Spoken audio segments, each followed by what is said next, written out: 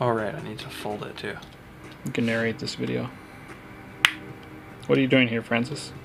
Okay. We just opened up the mouse, and it's got this little mousy thing that it feels like something's moving around when you rub it.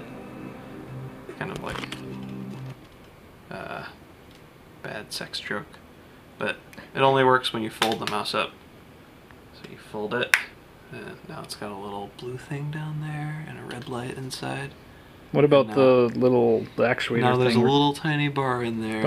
Oh, yeah, See you it? gotta focus there. Little bar. Yeah, what do we think the bar does? Creates magic.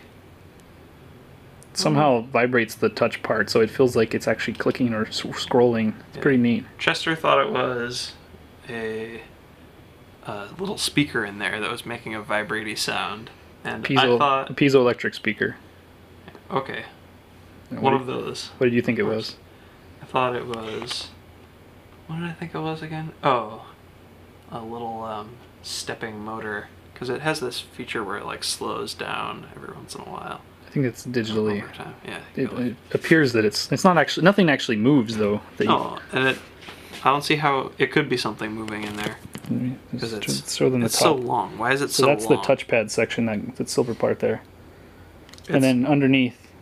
The feeling is meant to simulate the feeling of a mouse wheel scrolling. Yeah. I don't know what this little component does. Underneath is that little silver bar thing that must be the actuator, I'm guessing. We're going to investigate.